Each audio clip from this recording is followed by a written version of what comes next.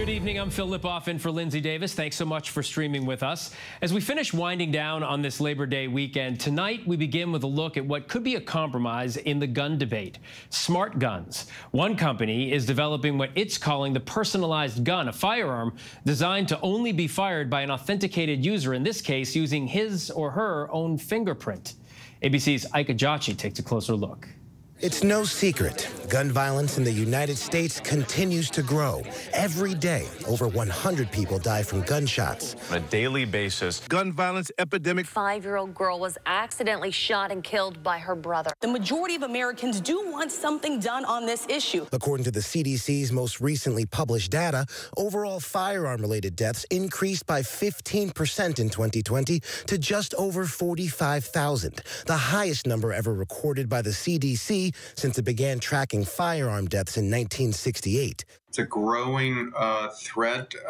It affects our health in many ways, aside from the obvious, which is the injuries from guns themselves. Daniel Webster is the co-director of the Center for Gun Violence Solutions. He's been researching approaches to reduce community gun violence, especially through a public health lens. Traditionally, we have thought of the problem of gun violence in a pretty narrow way, simply as a criminal matter to deal with exclusively through our criminal justice system. By thinking of it as a public health problem, it really expands the way that you can think about potential solutions. Those are effective in reducing unintentional shootings involving young people, teen suicides, and juvenile perpetrated homicides. Another staggering statistic, the effect gun violence has on children and young adults. In 2020, the CDC declared firearms as the leading cause of death for Americans ages 1 to 19 for the first time ever, with over 4,000 children and teens killed. An analysis from the New England Journal of Medicine labeled the increasing firearm-related mortality rates as a preventable cause of death. But in Chattanooga, Tennessee, Ginger Chandler believes she has a solution. Right now, you can see a green light flashing in the rear of the light and in the rear of the firearm. It means that the gun is safe and it will not fire. She's the co-founder of Lodestar Works, a gun company developing a smart gun. Good shot.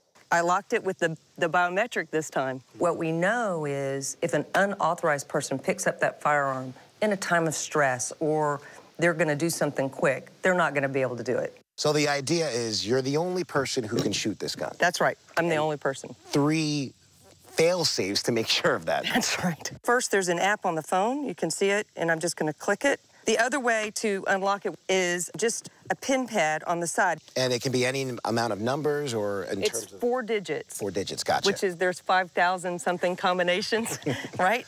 And then if you put your fingerprint on that pad, did it unlock?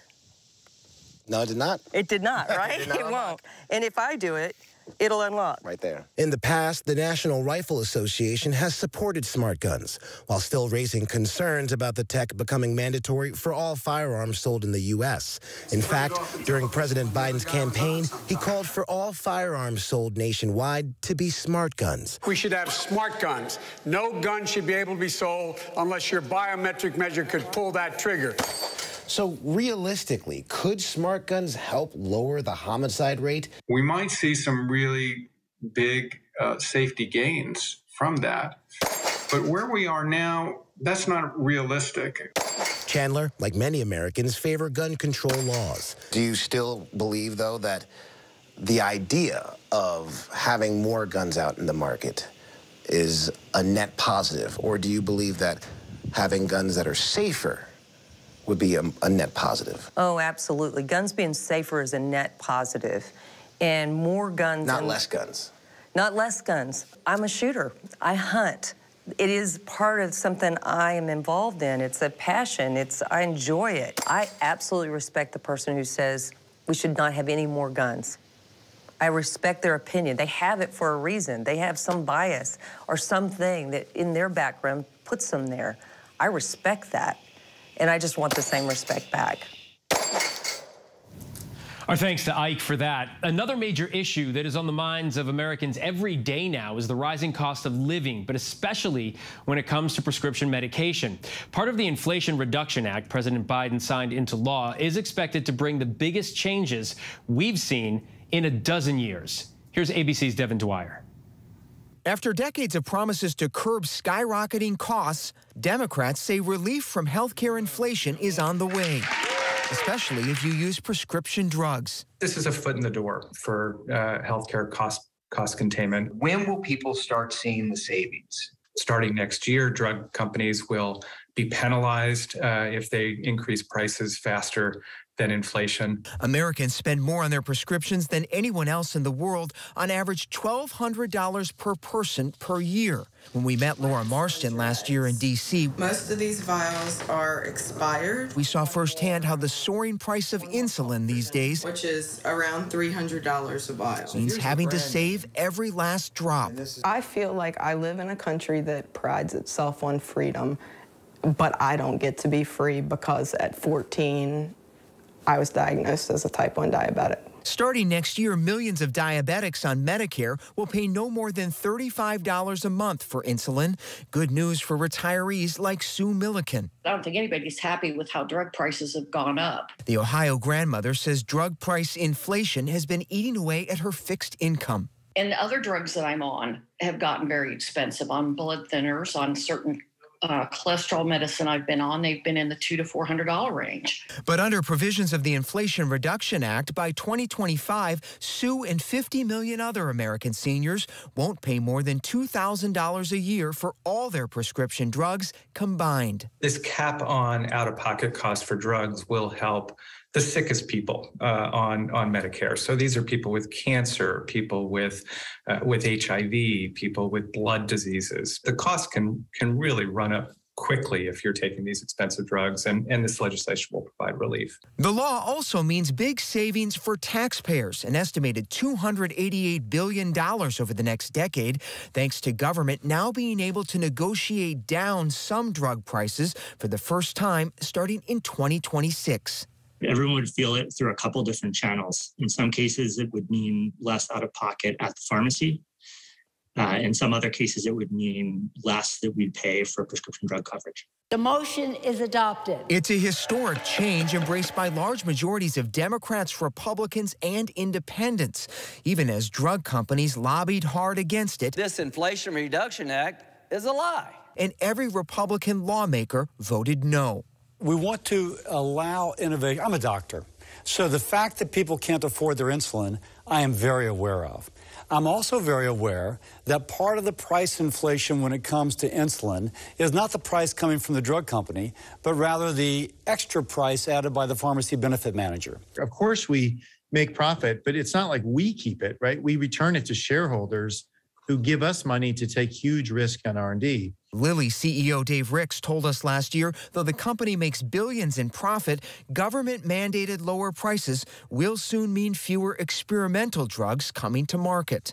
5 of the 6 medicines approved globally to treat COVID are from American companies, 2 from mine, and 3 out of the 3 vaccines that are used globally are from American companies. One independent analysis forecasts there will be 2 fewer drugs developed over the next 10 years because of the law, and that launch prices of some new drugs could be much higher. I can see where it's happened in other countries where it limits how many drugs they get, when they get them, how fast you can get stuff. And I don't want to see that happen here. What we really don't know is which drugs might not come to market as a result of lower prices. You know, will it be groundbreaking treatments or, just Me Too drugs that don't really offer a whole lot of improved health? For Laura Marston, the law is a major milestone, but with limited impact. As a patient who depends on insulin to survive, it wasn't as fantastic for us. That's because most Americans not on Medicare won't see any immediate change at the pharmacy. Those on private health insurance like Marston could still see prices climb sharply. Over $2,000 worth of insulin. 1 in 5 insulin users pay over $35 a month for their supply, and that new $35 monthly cap won't apply for most of them. You know, health insurance is not guaranteed, but I need insulin without a doubt for the rest of my life. I really implore Congress to seek out and introduce solutions that help diabetics and patients across the board. With the midterms approaching, further quick action by Congress is a long shot. Some states are acting on their own. 22 have capped insulin copays, but only for those on state insurance plans. Remains to be seen whether Democrats are able to build on this and expand the scope. Our thanks to Devin. We shift now to a really interesting look at one sector of our country that is experiencing shortages. American nuns. Simply put, there aren't enough of them, and they are having a hard time convincing younger women to take the vows. Senior national correspondent Steve Osunsami with this in-depth report. On this Saturday afternoon in Cincinnati, 32-year-old Colleen O'Toole is making an agreement with her God. In a moment that's becoming more and more unusual for a young woman in America, she's becoming a nun. The story I have for you today is called A Big Mooncake for Little Star. But Sister Colleen is a lifetime away from the cloistered nuns now in the sunset of their lives in convents that are closing left and right across America. She has subscribers to her videos on YouTube, where she's known as Story's sister and reads to children. This is a true-to-life story about Martin Luther King. Do you know who that is? On Instagram, like many people her age, she shares pictures of her food and cute photos with sunflowers, rainbows, and cupcakes. Sister Colleen, receive this ring. There's concern today that young people aren't interested anymore in a life of religious service. Between you and your God. And that there's a crisis in the Catholic sisterhood. Less than 1% of the sisters are under 40, and the average age of the American nun is now 80 years old. We had to make those outfits. Sister Joanne Persh just turned 88 and says that so many of her friends who joined her in service in the early 1950s have gone home to the Lord. She knows what's happening, but says it's wrong to say that the place nuns have in society is going away.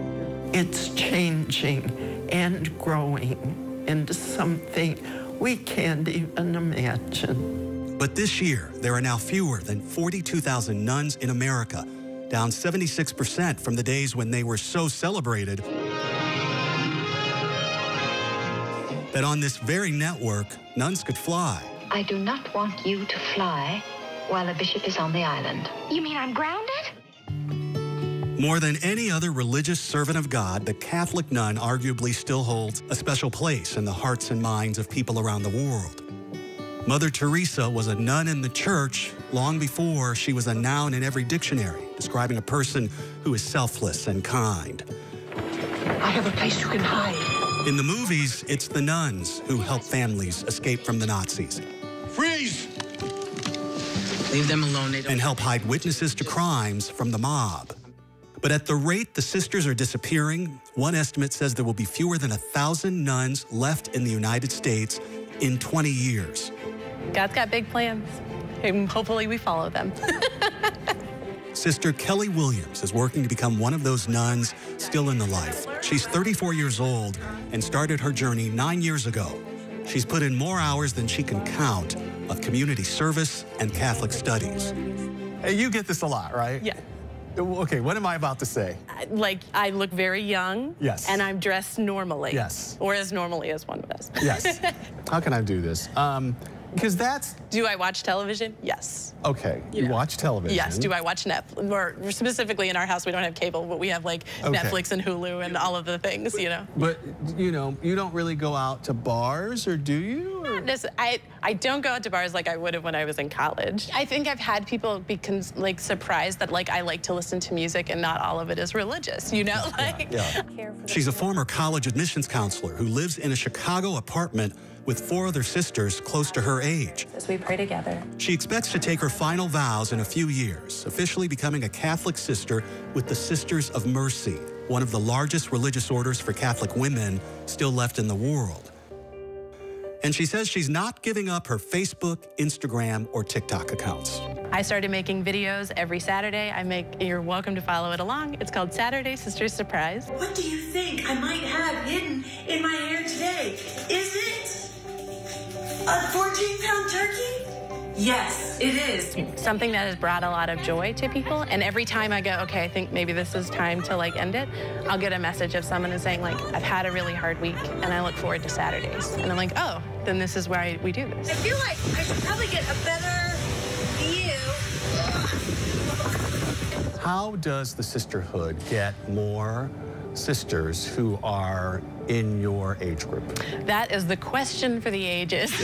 And I don't know that I have the answer to it, because I think the reality is there was a time in history when people entered in droves. And sometimes because they had no other place to go. There are so many options that are available. It's about being called to this. Like, if it was about recruitment, right, you could be in a different game. I see. But you aren't. This is about God's call and responding to that. But part of that means, like, how do I talk about my experience as a religious so that someone else can go, oh, wait, I think I've heard things like this, but I didn't know what it was. And maybe this is my own call. She and her roommates explain that young people today are more resistant to the structure of religious life, and that many are turned off by the scandals of the Catholic Church. And they say that even though the Catholic sisters haven't been required to wear religious clothing since the 1960s, there's a tradition that frames what they do and who they are that as young people, they struggle to work past. The American memory is attached to the nun of yesteryear. Yeah. You know, and it's very hard for us now to kind of be breaking through those stereotypes that were established 50, 60 plus years ago. So we are still kind of fighting that battle as younger religious to say this is what a typical American nun looks like in today's world. In the name of the Father, and the Son, and the Holy Spirit. They pray every day for their future, asking for strength, hope, and more young women to answer the call. Bless our sister. As their scriptures tell them, God has plans. And empower her to be a living witness of your love to all your people. Coming up, a look at a silent epidemic and how our nation is hoping to save lives. This is ABC News Live. The crush of families here in Poland. At refugee centers in Putin's Russia. On the ground in Ukraine. Close to the front line. Here at the White House. Destructive Cat 4 storm. Here along I-5. Boston is in the bullseye. Let's go. We made it. ABC News Live, America's #1 streaming news. Anytime, anywhere. Streaming 24/7 straight to you for free. Thank you for making ABC News Live America's #1 streaming news. Bring them on. If only there was a place in the morning to start my day. With a smile, somewhere to help me get in the know. A place as spectacular as, well, me. I think we might know a place, right, guys? Bring your friends. Oh, wait, there is. Good morning, America. GMA, 7A, every day. Boom, boom, boom. Good morning, Michael. Good morning, Robin. Good morning, America. How are you? Boom. Now that's how you start your day, people. Take America's #1 news with you anywhere you go, anytime, free. Download the ABC News app now. Breaking news, exclusives, 24/7. There for you with one touch. The ABC News app. Download it now. With so much at stake in our world right now, we wanted to thank you for your trust and for making ABC News America's #1 news. And thank you for making ABC News Live America's #1 streaming news. Admit it, these days, what you need to know seems to change just about every day. What is it that you really want to know, need to know? To help you not just get through your day, but to make the most of it. Feel smarter. Feel better. Feel happier. Well, how about a third hour of Good Morning America? GMA 3, what you need to know. Now streaming on ABC News Live. It's all about you. Amber Rose Isaac was the love of my life. She went into the hospital, and then I just see Shamani is... She was as good as dead as soon as she walked into that hospital. Black women are 4 times more likely to die than their white counterparts with the same symptoms. I can't let Amber be another statistic. We need to make sure that this doesn't happen to anyone else. This fight is not over. We're doing this together, man.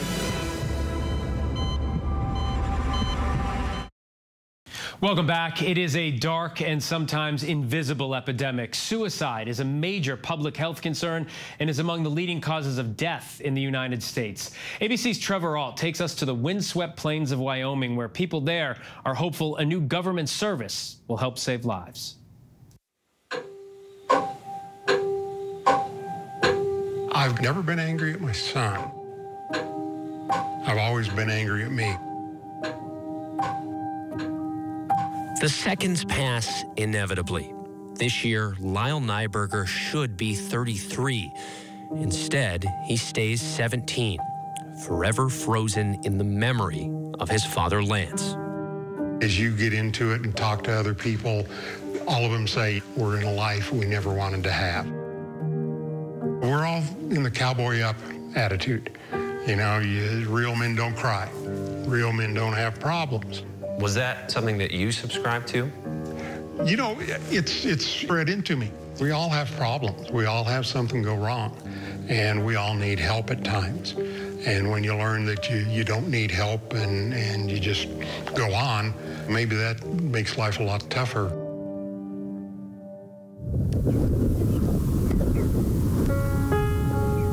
They say in Wyoming there's two seasons, winter and wind, sometimes bitter and biting, others just a whisper. But when you're here, you feel it. And these days, the same can be said about suicide.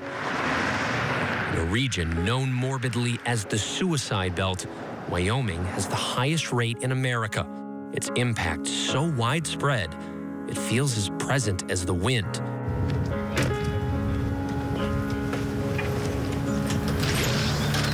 Okay, and I'm Lance Nyberger. I'm the chair of the task force, and again, thank you for being here. The Natrona County Suicide Prevention Task Force is well aware of the problem. They meet once a month in Casper to plan events, pool resources, and keep track of the lives lost. Top of mind today, another first responder has died by suicide. Well, 2 days ago, we had our 6th for the year, and it was a first responder on duty. That's a big number in a year to have that happen. There's a number of factors putting Wyoming at high risk. Many residents are isolated. And with more guns per capita than anywhere else in America, residents have more access to lethal firearms than mental health professionals. One University of Utah study posits the altitude could be a factor. According to a Gallup poll, the Mountain West is home to some of the happiest Americans, and yet it consistently has higher rates of depression and suicide. Year to date last year, my officers had responded to 256 persons who were considering suicide. And this year, we have seen an absolute negligible change. And so year to date from May 15th, 253. Here in Casper, Wyoming's second largest city, police respond to suicide calls twice as often as they do for shoplifting. 16 years ago, one of those calls came from Lance when he found Lyle at home. Lance had no idea his son was suicidal. No note was left behind. How often do you think about Lyle? Daily. There isn't a day that goes by that I don't think about him now. After his death, you know, it was horrible. And I came to a point where I realized that it was Lyle's decision and his decision only. In this area, this is a widespread problem. Why do you think that is? There's a lot of things going on. One of them is Wyoming's a rural state. By landmass, Wyoming is the 10th largest state in the country. By population, it's the smallest, meaning even if you wanted help, help might be a long way from you. This is what you see in most of Wyoming. You'll hit a major town about every 100 miles. And when I say major town, I mean a town of 5,000 people. You might get a call from somebody that's, 100 miles away from the nearest town. But you might also just not have mental health professionals. Wyoming has been a mental health shortage area, always. Federal legislation to help any American in crisis reach a counselor by phone launched July 16th. But in this state, even that will be an uphill climb to adopt. I'm familiar with 911. What's 988? So 988 will be the new 3-digit number for the suicide lifeline. What does that mean specifically for Wyoming? You're not going to find a cell tower every 50 miles or so here. And so making sure that we are meeting those infrastructure challenges is probably going to be our biggest, most expensive long-term project. 988 is being touted as a one-stop shop for anyone experiencing a mental health crisis. But funding the project so that healthcare providers are ready for the influx of calls is proving to be challenging. The Department of Health and Human Services expects the volume of calls to double within the first year. However, according to the National Alliance on Mental Illness, only 4 states have enacted a concrete plan for funding.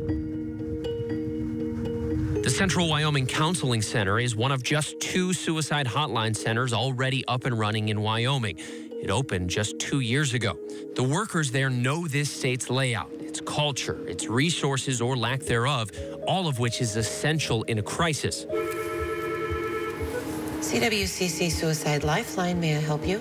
They've secured $2.1 million to expand the suicide hotline into a 24-hour service. I'm glad you called today. Most of it federal money from the American Rescue Plan Act that Governor Mark Gordon appropriated. But with the state legislature refusing to expand Medicaid, that federal funding will soon run out.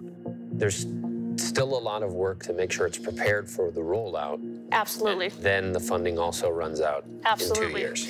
Yep, we're going to be very busy the next year. So what happens if, hypothetically, a person is 150 miles from the nearest crisis center or hospital, and they call because they're in a crisis? Well, we roll out what we have in the area. Well, which might, if they need that level, if there's an imminent risk of death by suicide and law enforcement presence is needed, then we'll roll them out. Around Casper, that happens often. As we sit down with Police Chief Keith McFeeters, he tells us his officers are responding to a suicide call as we speak. The state of Wyoming is very much deeply indoctrinated in what I would describe as the cowboy culture. There's a cowboy code of ethics that really embodies, look, whatever the world can throw at me, I can find my way through this. But suicide and mental health are things that you may not be able to just kind of pull yourself up by the bootstraps and see your way through. With this culture, it can be a bit like the fact you can lead a horse to water, but you can't make him drink. It's my job then to put water everywhere I can. I can make enough resources available to them that at least they know where to find it. And many who know the depths of suicide firsthand refuse to treat it as a foregone conclusion. It's like you living in this negative, I guess, self-made hell. Jason Whitmire attempted suicide some 10 years ago. He now works with Lance on the task force to stop others from doing the same. I would imagine that there's a bond that you would have with people that know these dark depths. Yeah, there is. But you don't get that feeling until you know their story. You can't bond if you don't know what they're into. That's something Lance Nyberger still thinks about when he reflects on the loss of his son. He didn't feel comfortable enough to come to me and say, Dad, life's kicking my butt. I'm really struggling here. And at the time of his death, when he needed me the most, I wasn't there for him because we were going in opposite directions instead of working together. The messages that you give to someone who's lost someone close to them, that kindness that you extend to help them deal with that, do you extend the same kindness to yourself? I've gotten better at it. For about 6 months, I didn't care whether I lived or died. It wasn't until our daughter gave birth about 7, 8 years ago to our granddaughter, I really realized what I would have missed had I not lived back then. Wyoming has been referred to as just a small town with unusually long streets. And here, everyone seems to know someone who's dealt with suicide. For Lance, there's both horror and strength in that sentiment, that everybody is dealing with something. That pain is a universal burden we carry. But what Lance has learned is with a little effort and an open heart, it's possible to help others lighten the load. It used to come out quite a bit right after his death. You realize that a sudden death like this, you can just wipe out everything else. He's going to be 17 forever. Is that what fuels you to keep up with the work. It is. You know, that's what keeps me going. My faith and the fact that I truly believe I'll see him again someday. I'll be with him, and that's what's given me the hope to continue. Our thanks to Trevor. If you or someone you know needs help, remember, you are not alone. You can now call or text the Suicide and Crisis Lifeline by dialing 988, or you can go to 988lifeline.org to chat with somebody. If you're a millennial, you might have grown up listening to them. And if you're a millennial parent, you may currently feel somewhat tortured by them. We bring you a behind-the-scenes look at the kids and the genius behind Kids Bop. All right, here we go. You ready? Let's do it. Yes, it's the show America wants and America needs right now. This is What Would You Do? Let's go. How are you? How cute. Yes. So what will you be watching Saturdays on ABC News Live? What would you do? Hey, I guess I just found out. The What Would You Do Marathon, 12 to 6 Eastern, every Saturday on ABC News Live. My favorite show. This is ABC News Live. The crush of families here in Poland. At refugee centers. In Putin's Russia. On the ground in Ukraine. Close to the front line. Here at the White House. Destructive Cat 4 storm. You're along I-5. Boston is in the bullseye. Let's go. We made it. ABC News Live, America's #1 streaming news. Anytime, anywhere. Streaming 24/7, straight to you for free. Thank you for making ABC News Live America's #1 streaming news. America is being poisoned with fentanyl, and we don't even know it. Just heard my wife screaming. She told me they had just died. 50 to 100 times more potent than morphine. Keep breathing, come on. It's poison, it's pure poison. A few grains of salt worth of fentanyl will kill you. Just my agency has seized enough to kill the entire country. ABC News Live presents Poisoned, America's Fentanyl Crisis. The powerful series, streaming free on ABC News Live. Bring them on. If only there was a place in the morning to start my day. With a smile, somewhere to help me get in the know. A place as spectacular as, well, me. I think we might know a place, right, guys? Bring your friends. Oh, wait, there is. Good morning, America. GMA, 7A, every day. Boom, boom, boom. Good morning, Michael. Good morning, Robin. Good morning, America. How are you? Boom! Now that's how you start your day, people. Take America's #1 news with you anywhere you go, anytime, free. Download the ABC News app now. Breaking news, exclusives, 24/7. There for you with one touch. The ABC News app. Download it now. As of today, in a big way, we have inaugurated abcnews.com. A lot has changed in our world since Peter made that announcement. But what hasn't changed is the commitment to groundbreaking reporting and innovation at abcnews.com. And here's to everything ahead. Welcome back. From humble beginnings to earning a combined 43 million followers across several platforms, Bretman Rock has found a way to turn internet popularity into global fame. But there is more to the 24-year-old than just that.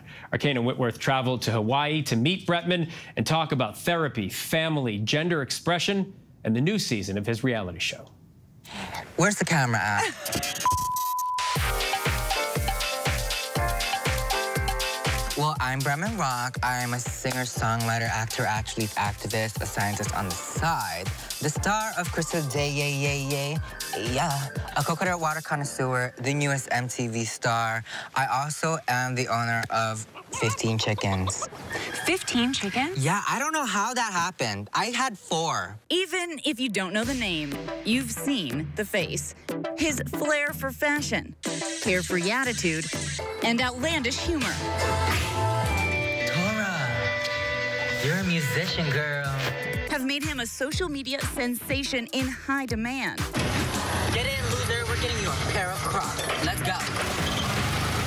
This is so gorgeous. The first openly gay man to grace the cover of Playboy. I also didn't want people to forget that I was a boy. I mean, to me, that makes the statement even more impactful. Take 1, action. The 24-year-old just wrapped his 2nd season of Following Bretman Rock. big. Offering his combined 43 million followers a peek into his surprisingly low-key life. Girl, you're so dramatic. Not living in Los Angeles, but at his home in Hawaii this season, mental health became a main focus on his MTV show, his family by his side. Girl, we grew up with a mother that don't even say I love you to us. We don't have to be like that. We flew to Hawaii to visit his sanctuary on the island of Oahu, surrounded by sprawling mountains with a view of the ocean, the place where he became a superstar. Born in the Philippines early on, Bretman's grandmother knew he was a star. She would always say, like, we don't have the word famous in our language, so she would say things like, your name is very loud. But she would say, people are gonna know you. People are gonna know your name. But it wasn't until I came to the U.S., I was 8 years old now. 2 years later, our first stop was Walmart. And I saw myself in the CCTV, and I swear I was like at the entrance of Walmart for like 5 minutes just admiring myself. I think that was when I realized, like, oh my God, this is what my grandma meant. She was his guiding light, celebrating Bretman's natural extravagance. She would introduce me to other people and be like, this is my handsome and pretty granddaughter. And sometimes she would say grandson. Like, I was always handsome and pretty. And that part of my Filipino culture also was ingrained to me when I moved to Hawaii. By the time he was in high school, he'd become a budding star both on the track team and on social media with his sister, Princess May. I'm using the Morphe E27 brush. I remembered hosting like the red carpet for Miss Universe that was my first gig, girl. I love it. But I came to school with a tiara that was given to me. No one cared when I went to school. And my art teacher was like, all right, Brett, you missed 2 weeks of school. You're doing lunch duty. So I had to cover up my tiara with the hairnet, serving peaches. And that was when it hit me. I was like, wow, fame is really just subjective. His parents separating at a young age. Bretman, for the first time on camera with a therapist, confronts the guilt he's carried over believing he was at fault. I blame myself a lot for my sister not having a dad, my mom not having a husband. That's not true. Your dad caused this. You're 24 years old, and you're essentially the breadwinner for your entire family. I feel like I put on that pressure on me at a very young age because of everything that went down when my mom and dad was divorcing. And so I'm breadwinner by guilt, not by choice. I just want you guys to know that you guys are really breaking a lot of generational patterns. I feel like Asians normally are scared of showing signs of weakness. So seeing a therapist, I was like, girl, I'm not weak. I could do this myself. But very quickly I realized that it is really not a sign of weakness at all. Welcome to my office, Miss Kana. Oh, I love it. This is where I keep my accomplishments, I guess, the fruits of some of my labors. We head into Bretman's office to see his drive in action. And what about the People's Choice Awards? You were going through kind of an emotional time when you won that one, right? Yeah, I won it like a couple of days before my dad had passed. It's truly like one of those things, like when it rains, it pours vibes.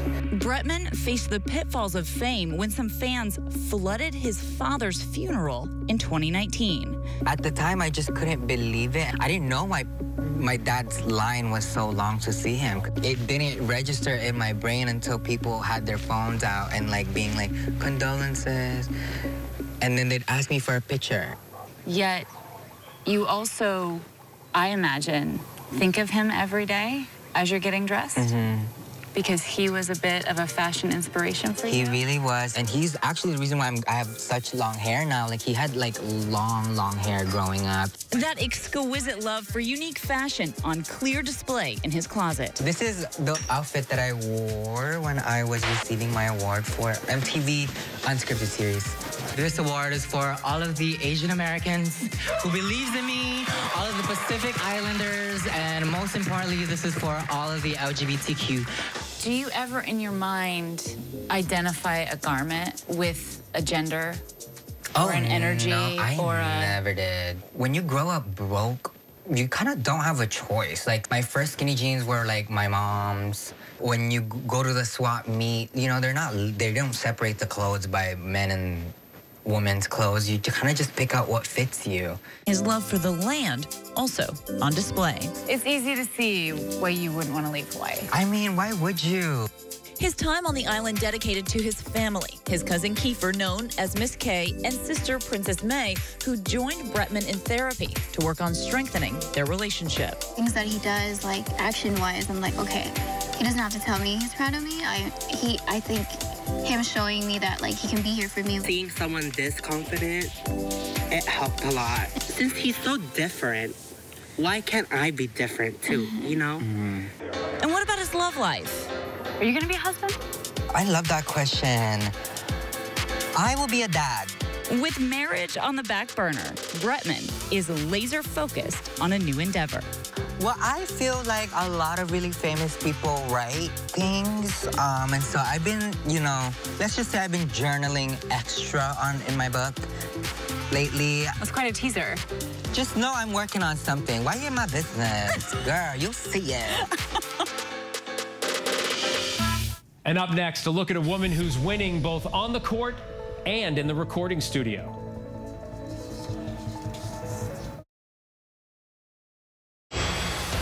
With so much at stake in our world right now, we wanted to thank you for your trust and for making ABC News America's #1 news. And thank you for making ABC News Live America's #1 streaming news. Now streaming on ABC News Live 2020. True crime, cinematic, real-life drama, stunning, the unthinkable. Follow the clues, The Hunt. True crime 2020. Now streaming on ABC News Live. Admit it, these days, what you need to know seems to change just about every day. What is it that you really want to know, need to know? To help you not just get through your day, but to make the most of it. Feel smarter. Feel better. Feel happier. Well, how about a third hour of Good Morning America? GMA 3, what you need to know. Now streaming on ABC News Live. It's all about you. I know what happened, and I'm not guilty. Why the fascination with criminal trials? Figure out what's really out there. She revealed she had murdered his family. I know in my heart that he did this. It's the time of suspicion. The ending's really tough. You don't know whether truth is going to be difficult to find unless you try to find it.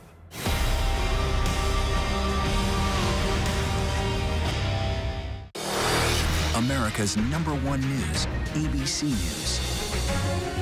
Most watched, most trusted, and streaming live to you anytime, anywhere, and free. This is ABC News Live, America's #1 streaming news. Free to you 24/7. Watch America's #1 news whenever you want it, wherever you are, anytime. ABC News Live, streaming live and free on all platforms. Right now, with so much at stake, Sunday mornings, this is the place. Taking on all the tough questions. Straightforward reporting. No spin, no hype, no bull. Thank you for making ABC's This Week with George Stephanopoulos the #1 Sunday morning news show versus the competition. Welcome to This Week. The worlds of hip-hop and basketball are both about to get a bit of a shakeup. Tonight, we want to introduce you to an up-and-coming Gen Z superstar. And thanks to new rules for collegiate athletes, she's able to make money while pursuing both of her passions. Deborah Roberts brings us a remarkable story. But what's going to separate you? What's going to make you different? I come from royalty. I come from greatness. No matter what, my kids are going to make it, and we're going to make it. It was just something about seeing that ball go through the hoop and like that splash and like everybody screaming like. Bar for bar, pound for pound, she may be one of the most unique athletes the NCAA's ever seen. We be in here chilling though. We chill a lot. You either gonna pay the price for doing it or you're gonna pay the price for not doing it. Flau'jae Johnson has been doing it for her entire life, and now she'll be doing it at LSU. Just having like a university saying like, we're offering you a full scholarship to attend our university, like that stuff means something. Like you're willing to like pay for my education, pay for this, just for me to, you know, play basketball and represent. Kia remembers her daughter's journey the way only a mother could. When she was little, you're trying to give her the things that you give a little girl. You put her in ballet, but she didn't love it. She didn't love it, but it helped her. Footwork. I said, well, what do you want to do? And she goes, I want to play basketball. And I said, basketball? There's no 4-year-old girls playing basketball. And Coach Maurice was like, listen, just put on a team with the boys. So I put on a team with the boys, and hell, it's been hell ever since. Not only is Flau'jae getting an opportunity most student athletes only dream of, she's also getting a business opportunity most have never had. I'm gonna pop it every time. I told him, like, I don't take nothing lightly here. You know what I'm saying? Like, this is all a blessing for me, because I could have been in a whole nother predicament. Flau'jae's in the right place at the right time. Legislation allowing college athletes to profit from their name, image, and likeness, called NIL, is now in effect. I'll be taking my athletic and academic career to Louisiana State University. Go Tigers. If you had been coming of age for college basketball a few years ago, you would have been restricted about what you can do. Yep. You came along during a time where now you can sort of own a piece of whatever it is you want to do. Crazy. What is that like? God just blessed me. Like, honestly, like, think about it. Like, what's the odds that I'm gonna get stuck right in this NIL thing and, you know, be able to capitalize? Like, I can take care of my family for generations, just what I do in these 4 years right here. Like, people don't understand how big of an opportunity that is. I'm not taking it for granted. Like, everything I gotta do, I'm gonna make sure I do it. The new NIL rules mean Flau'jae can cash in without worrying about her other passion, which is good news for her, because as it turns out, when she isn't dishing dimes on the court, she's dropping gems on the mic. At some point, it wasn't just basketball, music. Yeah. I feel like I'm speaking for the people who ain't got a voice. With nearly 1 million followers on social media and a distribution deal with Jay-Z's Rock Nation, Flau'jae has the potential to be one of the highest-earning student athletes ever. Oh, God, you lying. Oh, God, you lying. Oh, God, you lying. You're 18. That's a lot of pressure. Are you putting pressure on yourself, or do you even feel it? I don't feel the pressure, because pressure make diamonds, like, you know what I'm saying? I like diamonds. I love diamonds. This diamond has been shining bright from an early age. I see you got a special guest, too. Yeah, man, I got my little partner gonna hang out with me. You wanna tell everybody who you are? Flau'jae. You've been on America's Got Talent. Yeah. I mean, you faced Simon Cowell. Whew. What was that like? That was crazy. I believe we are witnessing the start of somebody's career big time. Oh, my God. I really do. Simon Cowell just told me I'm a star. Like, you know how many people he boos off the stage? Like, he just told me I'm a star. A moment young Flau'jae took in stride and learned from. Deborah, it was a roller coaster. It was a roller coaster because the internet was in full effect, and people were so mean to her. When you say people were so mean, what kinds of things did people say? I remember one time he's like, you won't be like your dad, you stop rapping, all that. And they left my daddy in the street, my grandma full of pain. You never had a chance to know your father. He was gone before you were even born. Yep. So how is it you were able to connect with him? I don't know. You know, he died, but still, that's a connection that we share through music. It's like I feel like an energy whenever I'm making music. Spit the food stamps and welfare, yeah, but ain't nobody care. Her dad getting this big old record deal, getting all his money, millions of dollars. This was a new life for him, too. So he left, he went to the studio, and then I got a call. Somebody was like, Jason been shot. What did you know about your dad? I just knew that he was a storyteller and like a poet, and he really spoke for the people who didn't really have a voice. When you learned that he was gunned down, it was a crime that was never solved, how did that affect you? It affected me more than I thought it would. And they ain't giving us nothing to get our head down here. So all these young cats out here who ain't never been to high school and all they know is the streets, they struggle, you know? I was a single mom raising her, you know what I'm saying? Like, Jason's death was sudden for all of us. Her and her daddy are alike in so many ways, you know, because they actually have this personality that's just so huge, and they can make people just gravitate to them. And that was Jason. Yeah, I call him Jason. Camouflage was his rap name. You were pregnant at the time. You knew you were going to have a little girl. Where did the name Flau'jae come from? Oh, my God, Deborah, that was not going to be her name. I'm naming my baby Flau'jae Monet. But we argued three to 4 days about that name. But after he passed away, like a month later, I was like, this is the last big decision that he's gonna be to make for her. So Flage? Flage Monet it was. Flage is in the building. Flage is Camouflage's daughter, man. That's what's up. It's good to finally meet you, young lady. I heard you got skills. Yes, I do. Was that pressure for you to feel like you want to sort of represent your dad? My mom was like, I'm sorry to tell you, like, you never gonna be able to do that. Like, he wears a size 10, you wear a size 8. Like, you're never gonna be able to fill that up. But she always told me, like, Fly, like, the day gonna come where you're gonna realize you're gonna have your own legacy. Like, you've done so much for your father with the basketball and the music. It's like, wow, basketball, I have my own legacy, and I'm still carrying my dad's with music. So, you know, it all panned out the right way. From baby girl to shining star. And here I'm more vulnerable, you know what I mean? Like, I'm way more vulnerable in the studio, because that's why I let everything out. You can't let people in here if they vibe ain't good, because it'll break the whole thing. I hope my vibe is okay. Your vibe good. You could get on the mic, your vibe good. Good. I got a good vibe. Any heroes for you growing up besides your dad? Basketball or music? Just my mom, for real. When I'm ready to give up on her and I'm like, it's too hard, I be thinking like, my mama could have gave up so many times, and she didn't. You know what I'm saying? So that's my biggest motivation. As a mom, that gets me. Your mom is your hero. For sure. I don't see her being nothing but an inspiration to other little girls. I can show little girls, like, it's another way to do it. And you can keep it clean, you can keep positive, and you can impact people for real. You know what I mean? So keeping that positive energy, and that's how I am. Got the whole crew back, PJ how I flew back. Pull up with my ice and it's cold like the wind. And it's summer lit, but I'm frozen. That wasn't a real song though. That was just. I figure you still working. Yeah, man. That was great. That was great. You're the best. You know that? You're something else. Wow. See, I be good. Our thanks to Deborah. So they sing, they dance, they tour, and they have somehow solidified themselves in pop culture infamy.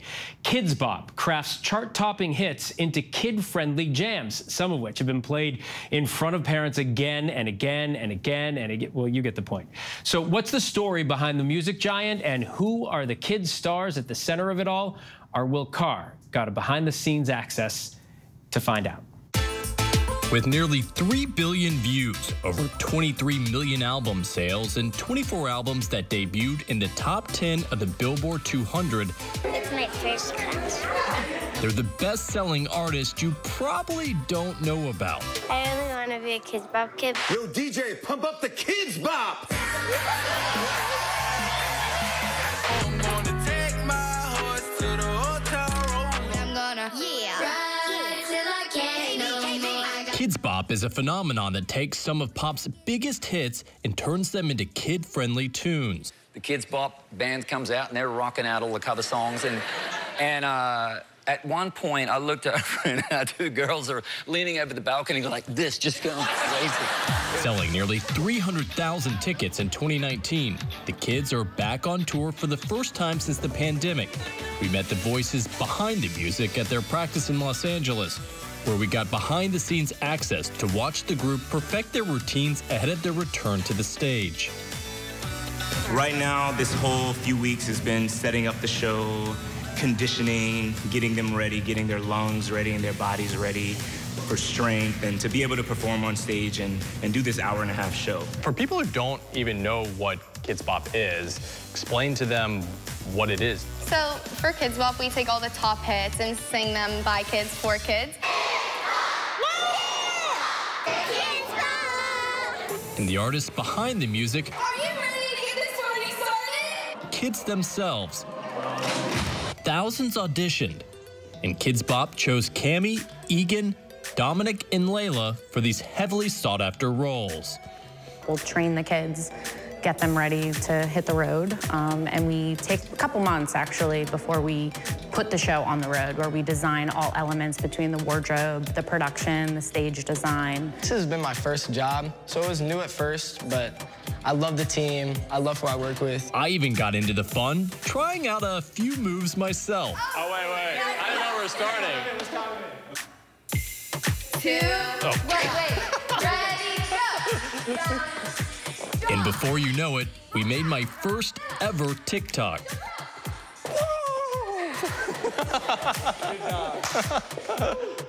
And that's my first TikTok. Launching in the U.S. in 2001, Kids Bop goes way back for a lot of fans. Today's biggest songs made just for kids, newly recorded from the Kids Bop Kids.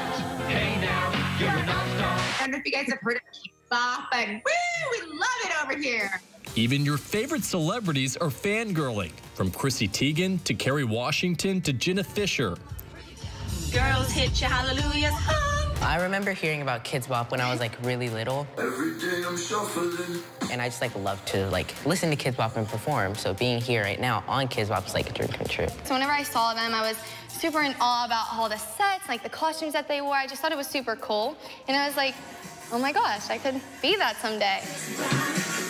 Well, I see myself like still continuing to be a performer because I eventually like want to be like my own solo artist and like tour around the U.S. And for some of these tweeners with big dreams, big breaks come next.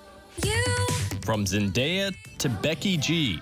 For Cammie, Egan, Layla, and Dominic, the road to singing, dancing, and performing in front of large, screaming fans starts here. How many people are they going to be performing in front of each night? So it's anywhere between like 10 and 15,000. Wow. What are the sacrifices that go along with that? Yeah, I mean, a lot of it is actually the parents. You know, the parents are kind of sacrificing a lot on their part of like having to bring the kids to rehearsals and auditions and basically travel across the country with the tour. All of their hard work coming together, bringing energy from TikTok's right to the stage. We made the trip to Connecticut to watch it all come together in their opening show. We are the Kids Bop Kids. Of course, there's little mistakes here and there, learning new choreography.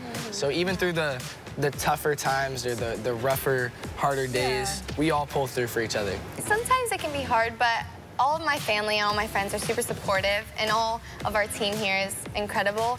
You can fly away with me tonight. We've got a brand new dance. You gotta move your muscle. I just wanna look into your eyes. Si me pone a volar, que me hace llorar. I'm in Kids Bop US and in Kids Bop en Español. I feel like really proud that I'm able to do that and I'm able to be in both groups. I'm definitely like proud of like how far we've gotten like since we started rehearsals and to see the progress from where we started. I think for myself, pushing through on days where I was tired or just wanted to like relax, but going to work and dancing and singing and performing, just so I could get to this point, and I think it'll all pay off whenever I step on the stage.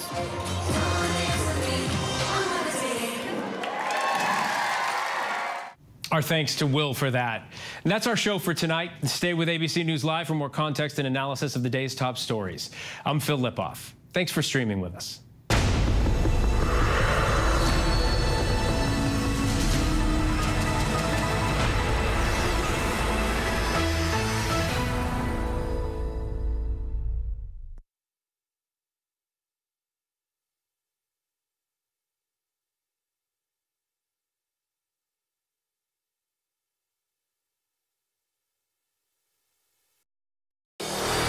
America's #1 news, ABC News. Most watched, most trusted, and streaming live to you anytime, anywhere, and free. This is ABC News Live, America's #1 streaming news, free to you 24/7. Watch America's #1 news whenever you want it, wherever